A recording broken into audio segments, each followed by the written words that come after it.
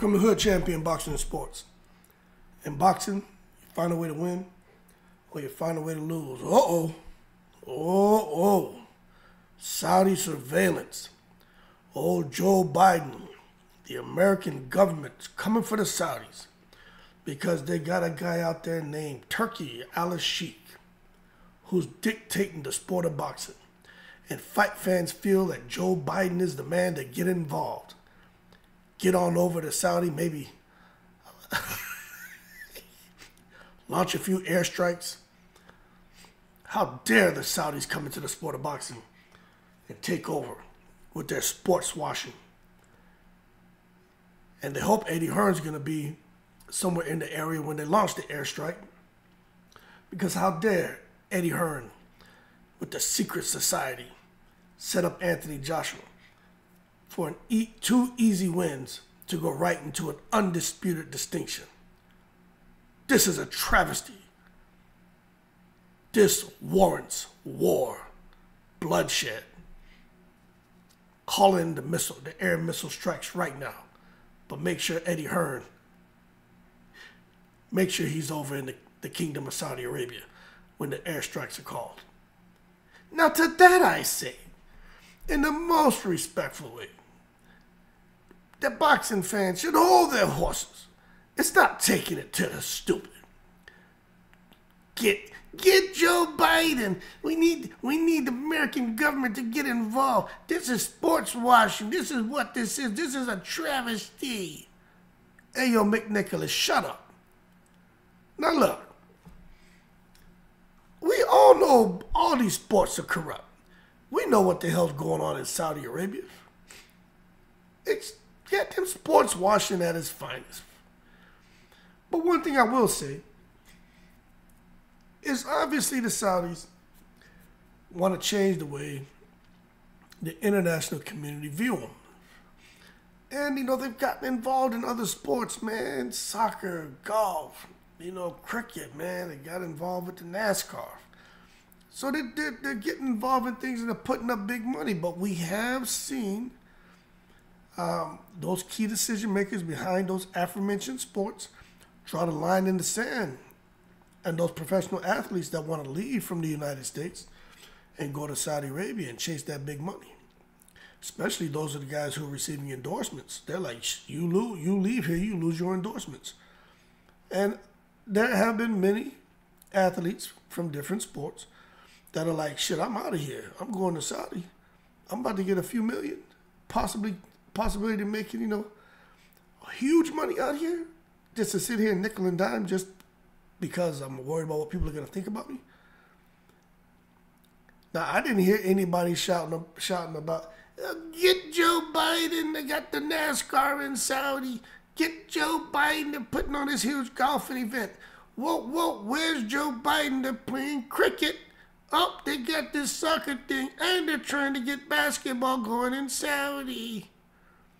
Nobody was calling for Trump and Biden and Kamala and Obama and...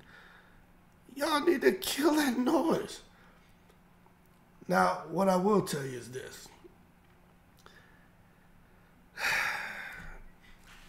For those of you who don't agree with what's going on in Saudi Arabia,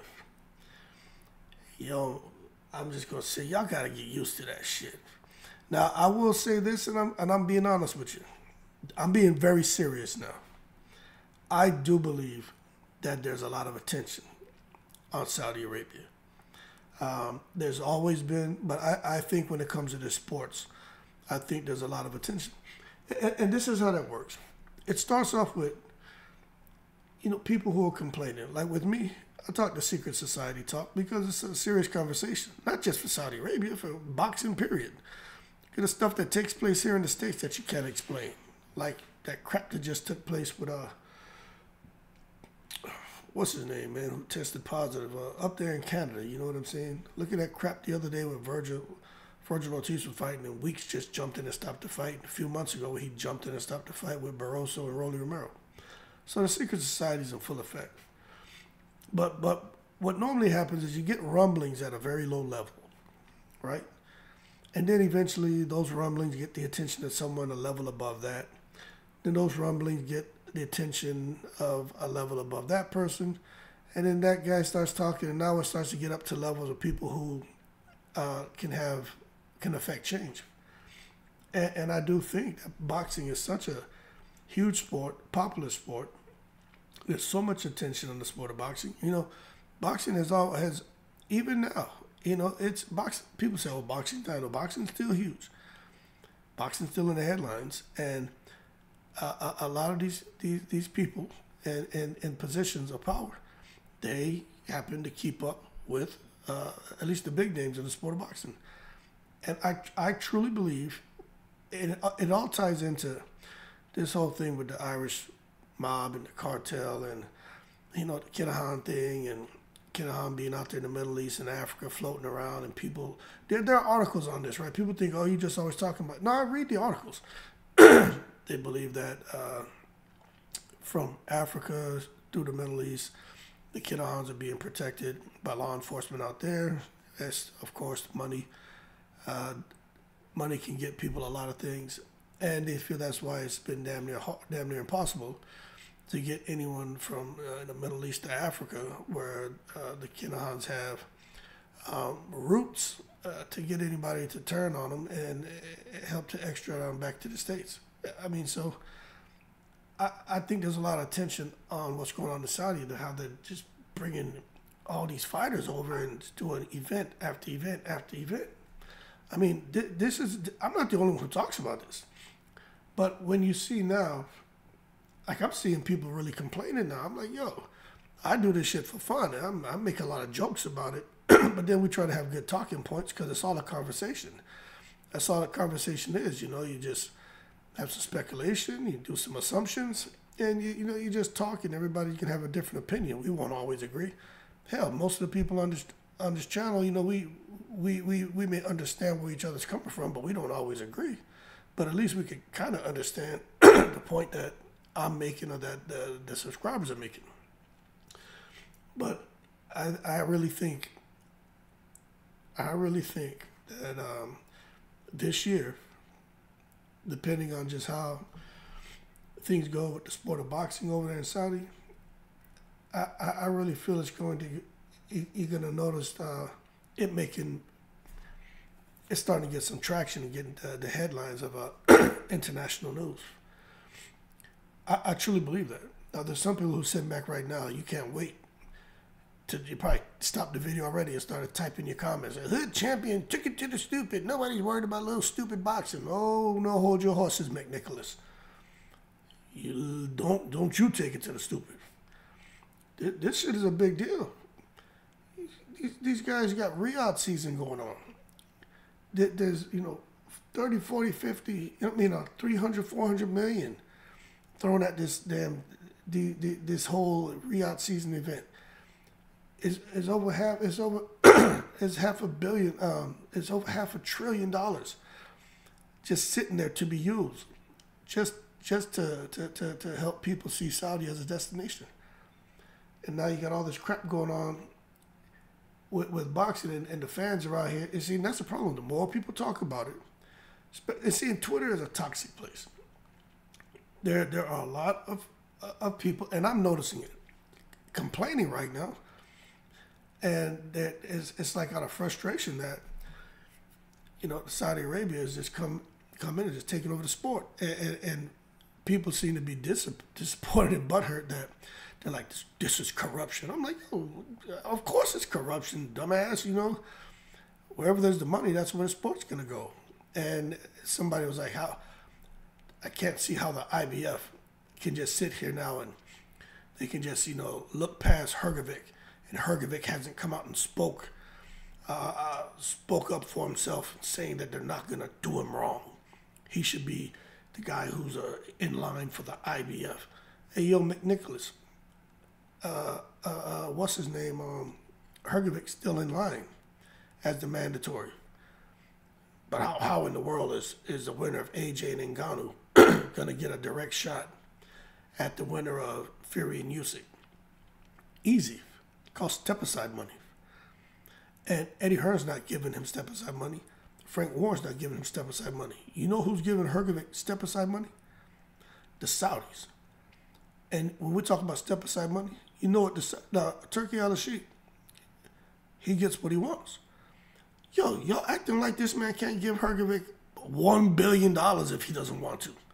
They say, hey, Hrgovic, shut up, move out the way. Go your ass back to Croatia.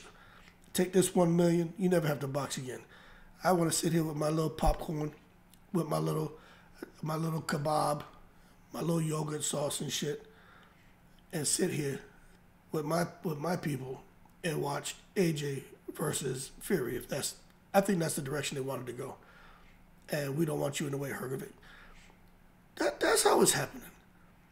And will Hrgovic get an opportunity? True, of course I believe. I believe Hrgovic gets an opportunity. But don't act like it's nothing cosmic. You know what I'm saying? There was one person, Hood Champion, takes a rocket scientist to really understand what's going on here. So I don't think you have the answers. No, hold your horses. I've got the answers, so I'm qualified. I'm a rocket scientist. If that's what you feel, well then, sir, you're welcome. I'm the rocket scientist. I got the qualifications. Don't take a very bright crayon in the box to understand why things are happening in Saudi Arabia. It's because of the dollar bill, y'all. Cash rules everything around me. Cream, get the money. Dollar bill, y'all.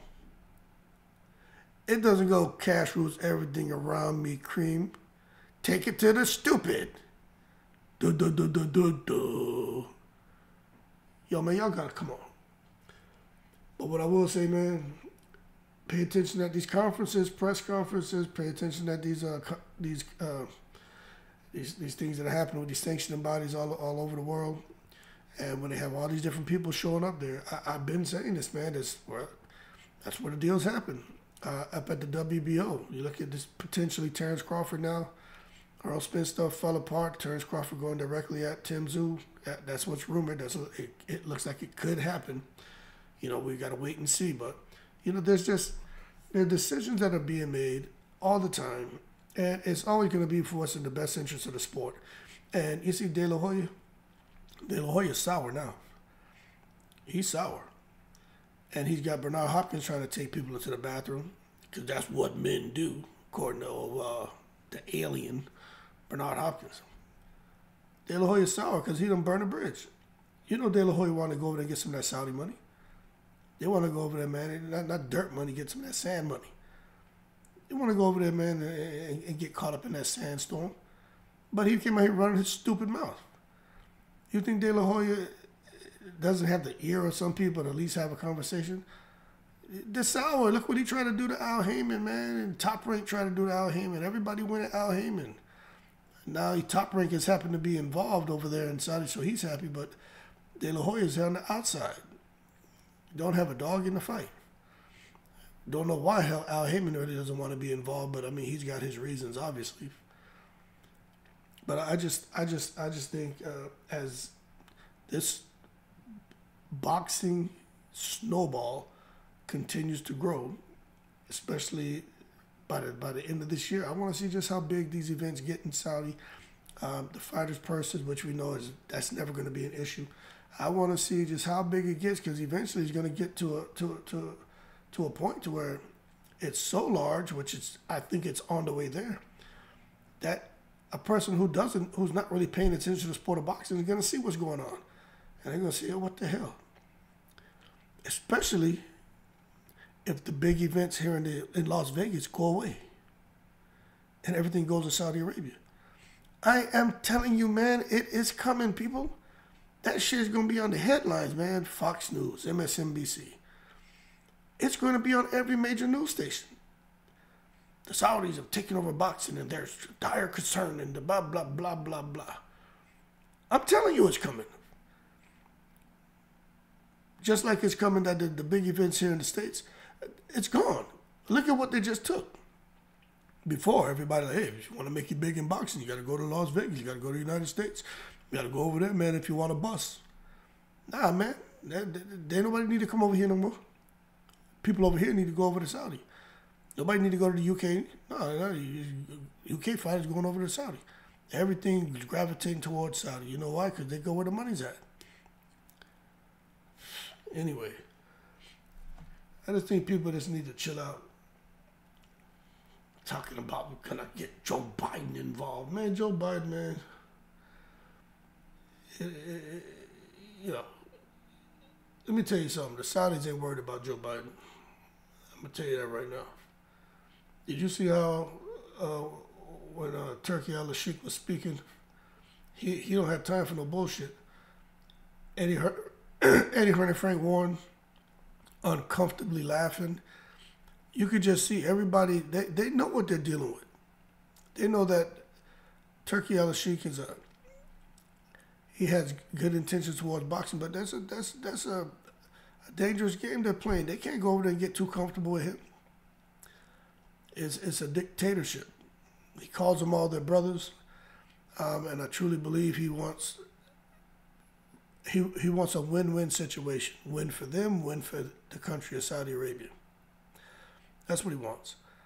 But he's not necessarily looking to be clownish and to look like a buffoon when people are when the guys from the media start asking questions. Like he's not a guy who takes questions. Not just anybody can talk to him. That's why he killed that shit. Was it yesterday, the day before yesterday, when they were trying to ask him questions? Hey, so what do you think when De La Hoya says not all fights to come to Saudi? He was like, we will miss him. Boom, done, gone. No more questions. Like people don't just walk up and ask him shit. And I think the more people are gonna learn. Like, he's not Eddie Hearn. He ain't Frank Warren. You know what I'm saying? You don't ask him nothing. You know what I'm saying? Because what you could hear is off with their heads. People better understand what the hell's going on over there. Just go over there, be respectful, get your money. But I have a feeling that this is going to get real uncomfortable real soon. I tell you what, I could be wrong, but you see how they came with athletes who were from Russia, and they were seizing their bank accounts and everything, man. They were just doing, kind of like how they were approaching Bivol. You know, not allowing them to box and participate in sports. I could see the U.S. doing that for boxers who are going over who want to go over there to Saudi to fight. I could see where they try to seize their purses and lock down their bank accounts. I could see all of that coming. It just depends on how it affects the economy here in those big cities like Vegas, California, especially in Las Vegas. If the big events, the mega events dry up, I'm telling you, it's going to go far left. You may say, well, where's your crystal ball, Hood Champion? It's just called common sense, man. Just an observation. And look, I don't mind being wrong. But I'll throw some shit out there and then stimulate you guys to have a good conversation, right? But that being said, y'all just chill out. Let's see where this goes. But people seem to be, some are cool with it, but some aren't. And then of course, the thing about AJ being in line for a shot, that's what really has a lot of people frustrated. They're like, this isn't a good thing. The complaints that the way that I perceive it, they're like, okay, you got the Saudis coming with the money, making all the fights we never get. Now you got Joseph Parker and Zhang. The winner of that fight really have put the work in and deserve a shot at Undisputed before AJ. And they're looking at who AJ beat. Jermaine Franklin, Helenius, Wallen, and he should beat Ngannou. None of those guys, they feel, can touch. Especially who Joe Joyce was when Zhang fought him, and what Joe Joyce did what Zhang did to Joyce twice. The fact that Joseph Parker fought 4 times, and when he fights Zhang, that would be his 5th fight. If he clipped Zhang, just coming off of a Wilder and Zhang win, those two wins are much bigger than anything Joshua's done in the last couple of years. And they're like, this is still corruption. The right guy as far as who the key decision makers want, the secret society wants. That's the person who will go on to fight for all the belts. The wrong guy, although probably the most deserving, but that's not what the secret society wants.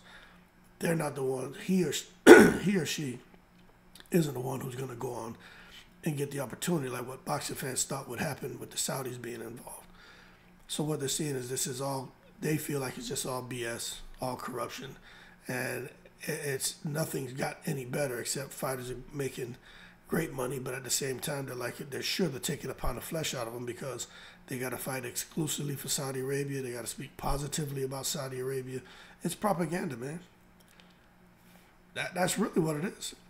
You can't just come out there and get your money, then come back and say something negative about Saudi Arabia. You can't do that.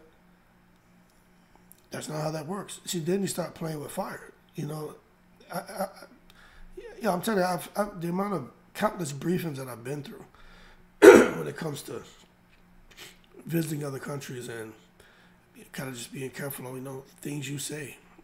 You just got to refer people to your public affairs rep or the public affairs office. You just don't say shit. So I've learned that. I've been in positions where, like when I was over in Saudi Arabia, I'll give you a true story. We had guys who were coming on base to deliver things. And I was one of the escorts. And we had a group of guys. Some guys are from Pakistan, India, and some Saudi guys. And I was at the gate to meet them. And they like when I used to come there to meet them because there were some things we had in common. I'll just leave it as that. But I didn't treat them bad because there's no reason for me to treat them bad. And they would bring me, they come there and they'd be eating lunch and they go to the guy who was cooking at the dining facility and because that was their friend from downtown. Anyway, I was getting curry, shrimp, and all kind of shit. And people were pissed off because they're like, how you getting all that good food? I'm like, yo, those guys hooked me up. But they couldn't understand the connection I had with them. It just had they would never understand it. I'll just leave it to you like that. But anyway, there was a guy who just randomly approached me when I was on a bazaar. We had an opportunity to go downtown in Riyadh to a jewelry. It was a jewelry area. I forgot what they called it, but I mean, when you walked into that place, it was so bright from all the 24 karat gold and shit like that. It was blinding. So we're in there, and there's a guy who approached me. I swear this happened. There's two things that happened when I was down there. The first, I was with my friend, and like my mom's from the U.S., my dad's from the Caribbean, from Trinidad. I ran into a guy out there. His mother from Jamaica, but his dad from Trinidad. But he and I, a lot in common. So he and I was pretty much rolling with him, man. So we at the market, this guy approaches us, and he was like, he called, hey, hello, brother, salam alaikum, bam, bam, bam. And, we're respectful, hey, wa alaikum salam, how you doing, man? But we ain't really saying much because we got a little bit of street smarts to us too as well. We've been through those briefings. We knew, you got to be careful when you're downtown. And he was like, he called me by my name. And I just kept talking, but I acted like I didn't hear him. But I was trying to process, yo, did this motherfucker just call me by my name? And he was like, oh, brother, this is say Hood Champion. Oh, brother Hood Champion, how are you? And I'm like, so just looking at jewelry, and he's like, yeah, the brothers who delivered this and that to the base told me about you, and there's a guy named, so-and-so, and I'm like, yeah. And so I'm like, okay, obviously someone told him about us, must have said we're coming down here to the bazaar, to the jewelry store. And so now I'm uncomfortable as hell. I'm uncomfortable as shit because I'm like, yo, what the hell? We out here in Riyadh. This guy, we had no idea who he was. He just approaches us. So my buddy, man, he's from Queens. And he had me cracking up because he was out here. He swear to God that they were about to take us to Chop Chop Square and kill us. But I'm like, yo, just relax. So anyway, he's like, so what do you think about Saudi Arabia? And we were like, yo, you getting jewelry? He was like, oh, no, I just wanted to say hello to your brothers. Do you like Saudi? And we were like, we were like, yeah, Saudi's nice.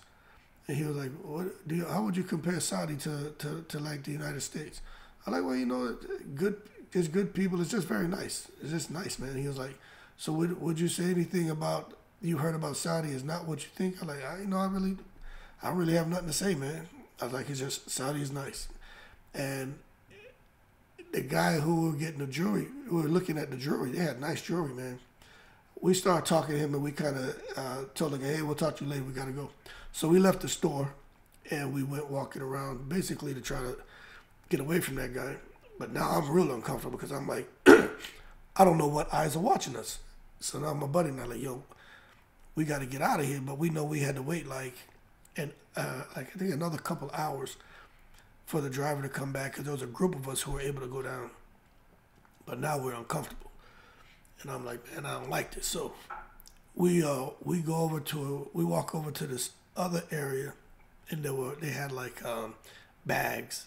They had bags. They had all kind of stuff, but they had bags, and we were gonna go back to the jewelry spot. But it's like, let's go over here and get away. It was more open too. So we were there just chilling, and this guy is showing us the bags, and they're trying to sell us stuff. And I done got way off topic, but I'm just explaining something to y'all. So I got way off topic. I got way off topic, but I'm gonna finish the story. So we're over there, and I'm like, damn, that guy's really trying to get us to say something like about Saudi, knowing that both of us are like military members, and we were just trying to figure out like, okay, how do we get up out of here? So check this out. So now we're looking at these bags, and this guy's talking to us, and he's like, are you guys from the U.S.? And I'm like, nah, man, I'm from Japan. And he starts laughing. And he's like, oh, he was looking at me, right? And I was like, why is this guy looking at me like that? He was like, so you are from the base? He's like, I've heard about you. I was like, you heard about me? So I'm like, the fuck? So he's like, you too. He's like, you are a hood champion and you are so-and-so. And I'm like, what the fuck is going on out here? So obviously, those guys, I didn't realize a lot of those guys who were working out there, coming to the base in downtown, they all stayed in certain buildings together. So they would talk. So anyway, the word got out downtown that there were these two guys, that there were some things we had in common that were nice and treated them good. That's what the word was. They were like, oh, they're different. Because I gave the guy like clothes and shoes to send to his kids, you know what I'm saying? And when I left, I like a whole bag of clothes I came to, I just gave it to them guys, man, because they treated me really good out there. But anyway, he's like, well, come. He said, you guys come with me. And now my buddy and I are looking at each other like, yo. I'm like, yo, man. I said, yo, look, man, we're okay right here. He's like, no, you're scared. Don't worry, there's nothing to be scared of. We are friends. And I was like, all right. So we walked behind his stand where he was had his the what's that shit called, the register, and he had one of the workers there take over. Walked us to the back. This man had they had food there. They had the pillows on the ground. He's like, you guys are brothers. You're a family. No, don't worry. He's like, we hear you guys treat everybody nice. Then he was curious about us, our backgrounds, where we were from, our names. So anyway, he's like, you guys are hungry? And I'm like, no, we're good, man. We just ready to go. We're about to go. And he's like, no, you like tea? You like chai? You like this? And he's like, don't worry. There's no problems. We're friends. Anyway, the guy goes. He says, wait here. And he tells somebody, bring them sandwiches. Yo, they brought us some sandwiches, man, with tea and shit. But it was like chai. Man, that shit was good. But those sandwiches, man, it's like they had the chicken. They had grounded it up with that yogurt sauce and boiled eggs slid, man, with fresh, tomato and lettuce. But anyway, that shit was one of the best sandwiches I've ever had in my life. But we left out of there and came back. And I remember we were talking. I was like, yo, I said, we ended up having a good experience, but we were just like, yo, you got to be careful what you say. Because fortunately for us, we're not dummies who will get out there and decide they want to say something negative. You know what I'm saying? We just treated everybody with respect. We weren't going above and beyond, and we weren't being idiots like some guys who weren't even giving people water, working in that fucking Saudi heat. That's crazy. I don't care how you feel. You can't bring your ignorance over there. This man out there working on a military base on a contract in that fucking heat, and you so stinking nasty you won't give him fucking water.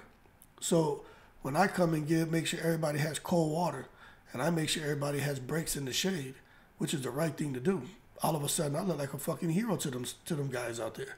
The guys from Nepal, from Saudi, from India. I ain't doing nothing special. I'm just doing what I want somebody done to me, and that's the right thing to do. Fuck, you know how hot Saudi is, man?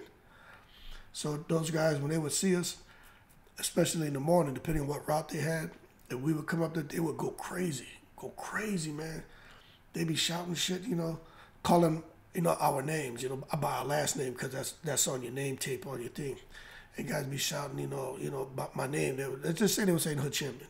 Hood Champion, Allahu Akbar, Allahu Akbar.